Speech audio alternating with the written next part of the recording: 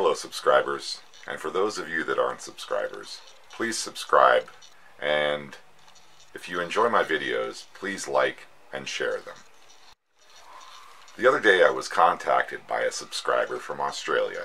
He was interested in sending me some of this oak called hairy oak, and I got home the other day and there was a piece of this hairy oak in the mail.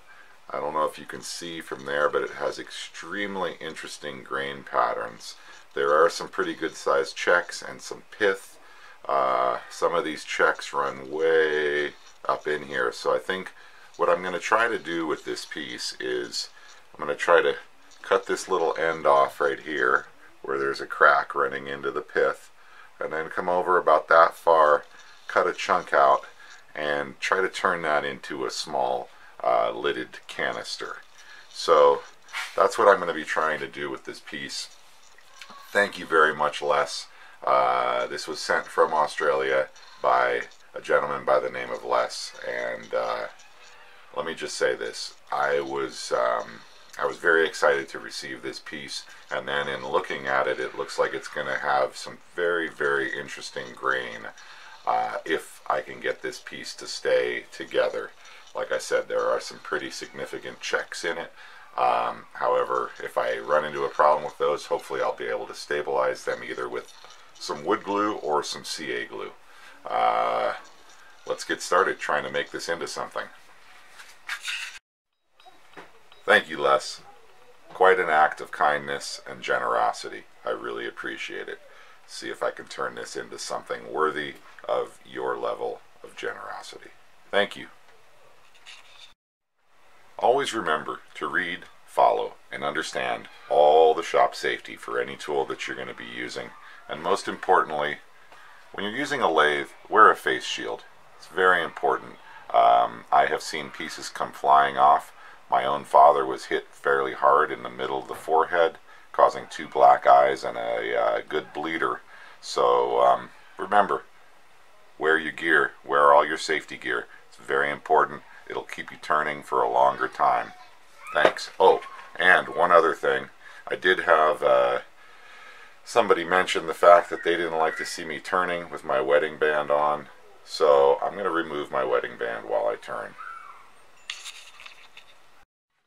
Alright, so I just band sawed up a little chunk of this. And this chunk is 2 1/4 by almost 2 1/4, and then it is just over 3 1/8, yeah, 3 1/16. So I've got a little 2 by 3 approximately chunk out of this. It's got some great looking grain, and we'll see what I can make. Alright, so getting started. Here's the piece. Tailstock locked off, quill locked down. Just going to give it a little spin. See how it looks. And that looks pretty centered right there. I should be able to get a 2-inch piece out of this. Okay, I'm bringing up the speed here on this. A little more tension. Safety gear. And bringing up the speed to right around 1600.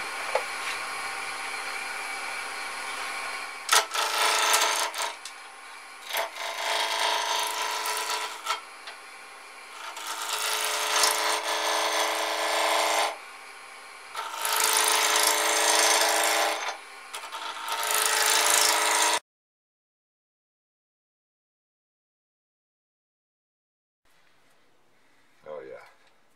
There's going to be some real interesting grain in here. It's very splintery and extremely dry and powdery, so trying not to get any tips here.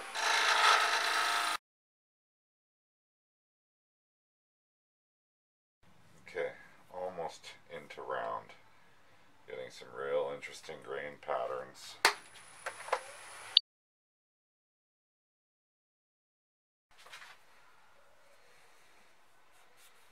Still one tiny flat spot right there.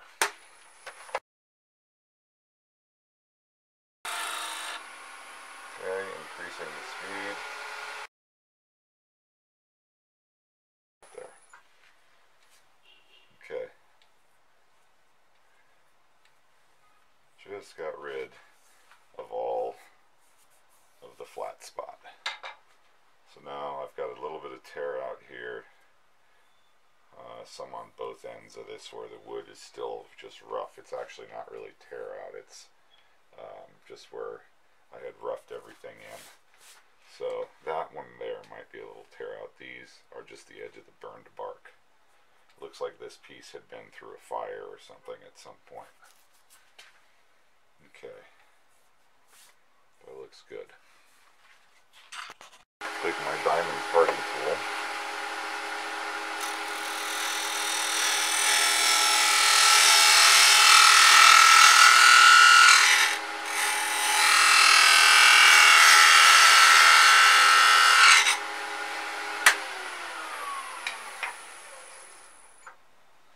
Flatten off the bottom of this piece. So what I did was just take my parting tool and flatten the bottom of that off. Now I'm going to do something similar up here, but I'll do that once it's in the chuck jaws. So now I'm going to start shaping the top of this canister.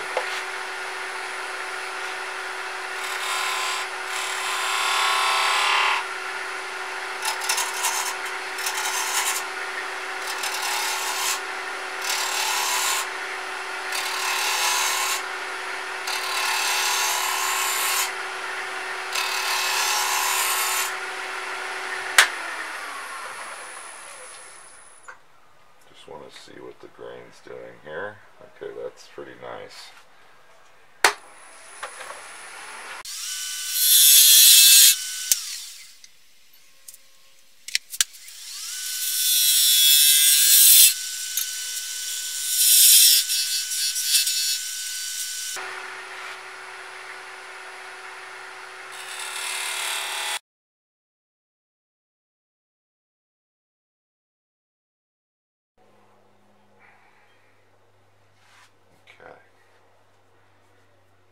Now I just have to decide exactly what I'm going to do here.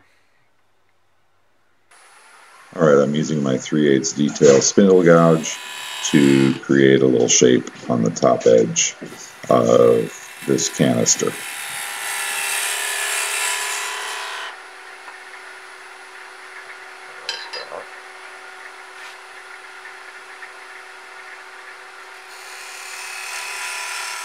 Alright, and now I'm using my narrow parting tool to create a sharp edge. Okay, now move the tailstock out of the way.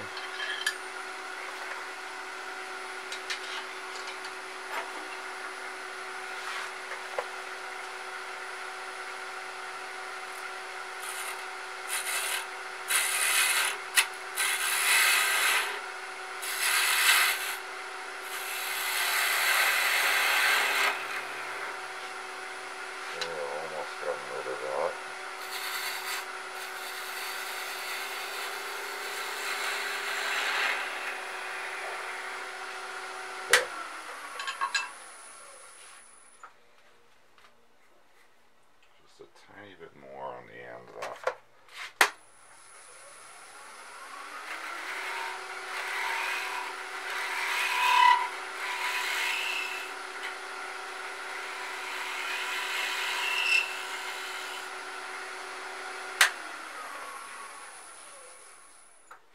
Okay. Alright, that's gotten rid of it there. Now I just need to get a little more relief up here. And in order to do that, I'm going to go back to my parting tool.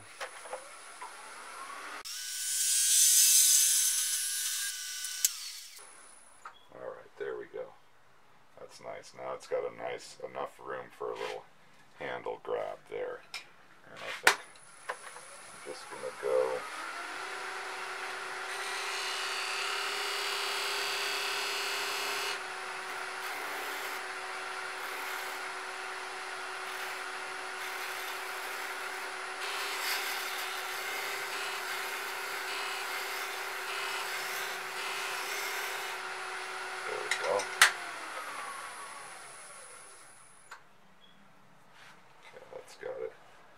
softening on that outer edge, and that'll be good. In here with my narrow parting tool, starting the lid right about here.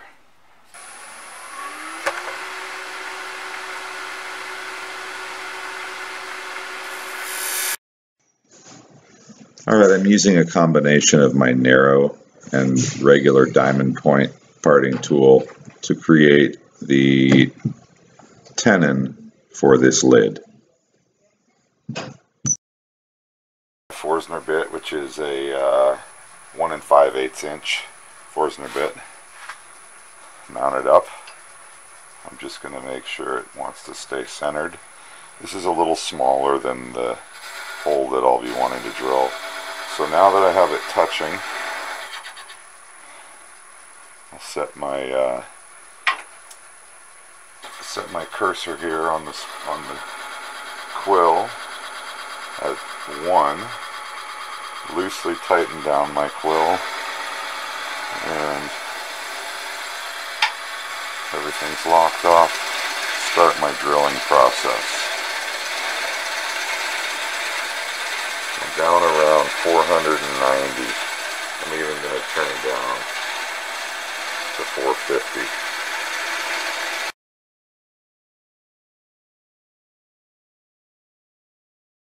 Liddy.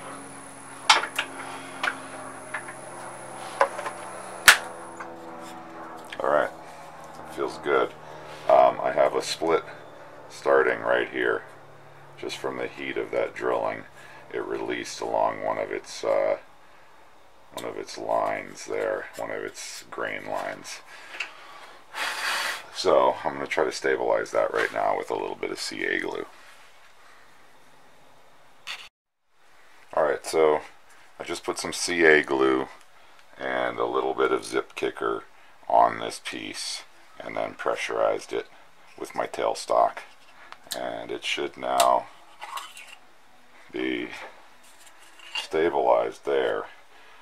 What I am going to do, though, I think, is I'm going to put a little bit on this entire piece, because it seems like it needs it.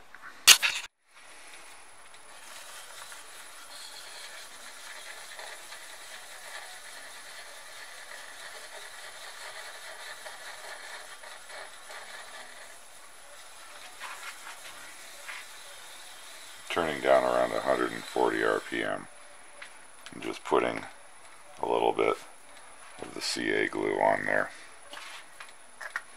Okay, the best thing to do is, while this is kicking off, just get away from it. It puts off some really funky gas.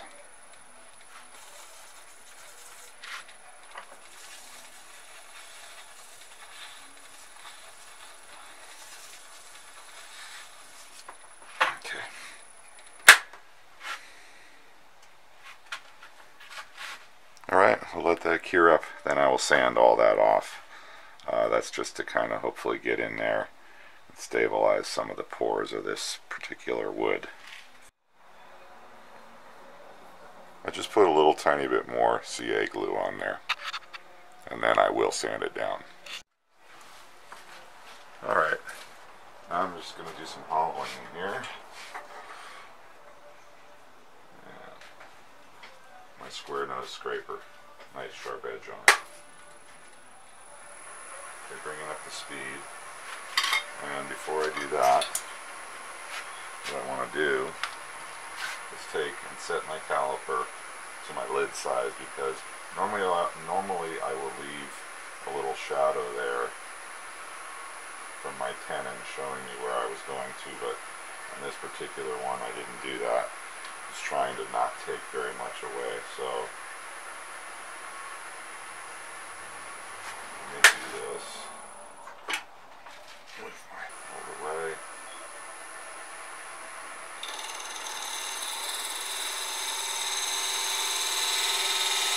And I want to go to somewhere right around there.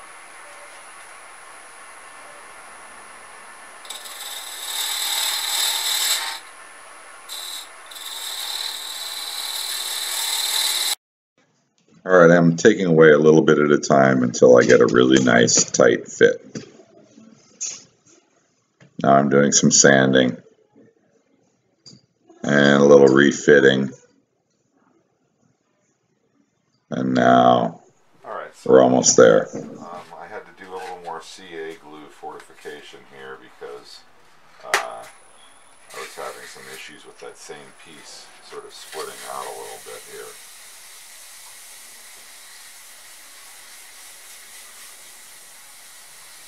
Now I'm going to see if I can sand it and get rid of the little CA edge. And then same thing in here. Alright, I'm sanding away and doing a little bit of square nose scraping in order to get a real nice fit on my lid. Now I've achieved that fit, and just sanding the rough edges. Now I'm squaring up the whole canister and the bottom. Then I will come back and use my round nose scraper. There we go. And you can see down in there now. So I'm just removing that dimple right there.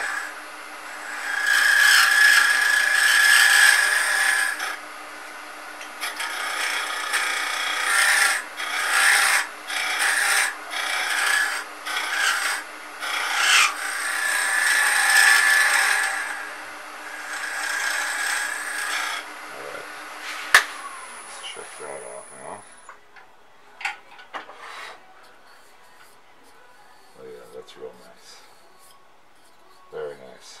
Okay. A little bit of sanding in there. And this piece is going to be ready for finish.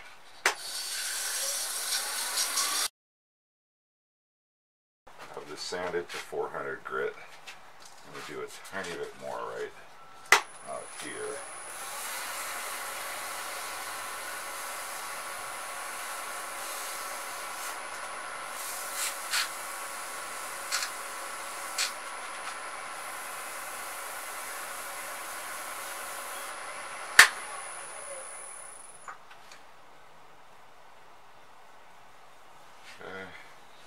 Maybe even a hair more. Alright, a little bit of sanding, and then I switch over from sanding to some sanding sealer after 400 grit. If I had some 600 grit, I would have used that, but I didn't have any. So I just continue to do some wet sanding with 400 grit. It's a little worn down. And now some finish. Alright, so now you can see just how incredible the grain on this piece is. Zoom in a little bit more here. Try to focus up a hair. There we go. I think I've got it. Right there. So yeah, anyway, some real nice grain. And thank you, Les. All I'm going to do now is part this off and put a little finish on the bottom, hand sand it. I've got to finish the inside as well. So, but other than that, what I'll do is post some photos of this once I pull it off the lathe. Thanks again to Les for sending this to me all the way from Australia. This hairy oak is truly an amazing wood to work with. A little splintery and fragile, but really comes out looking nice. The grain is spectacular. I don't know if you can see this, but as the grain is spinning, it appears to almost be alive. It sort of moves around. These little worms of color move around on this piece. It is pretty incredible. Anyway, I just finished the inside. I'm getting ready to part it off. I'm going to do one more little buff out here.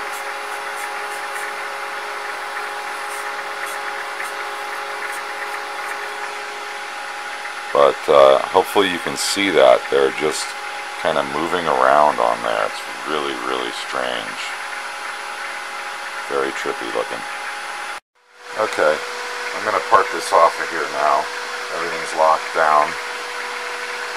Looks like, actually, before I do that, just a little bit higher than I'd like to be. There we go. Now,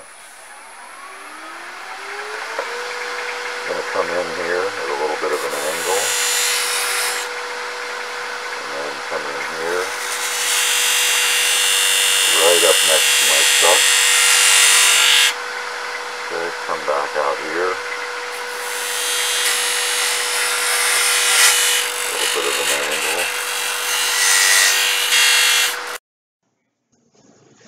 Alright, a little bit of sanding. I'm almost down finished, so do a little bit of sanding, and while I have a chance, apply a little finish to that outside edge and recoat and rebuff the whole thing.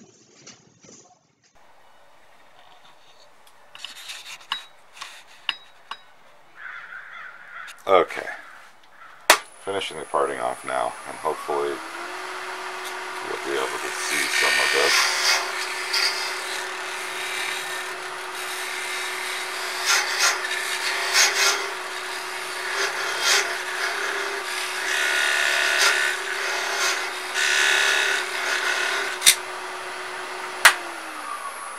Okay, I'm going to finish it off just because this stuff is so has such a strong potential for splitting and what have you. I'm going to finish this off here just with my pull saw.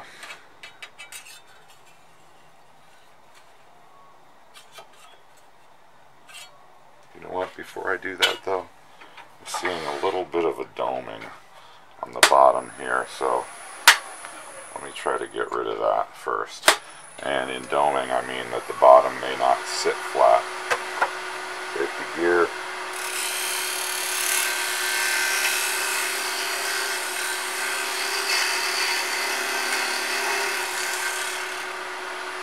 Okay.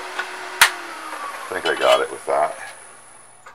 So now, backing the tool rest off, coming in with my pull saw, and just delicately cutting that piece off. And there we go. So yeah, just a little bit of sanding on the bottom of this, and then this piece is finished. Sanding and I'll put a little finish down there as well and buff it in. But wow, beautiful piece of wood. Thanks again, Les. Really appreciate it. From Oakland to Australia, thanks a lot.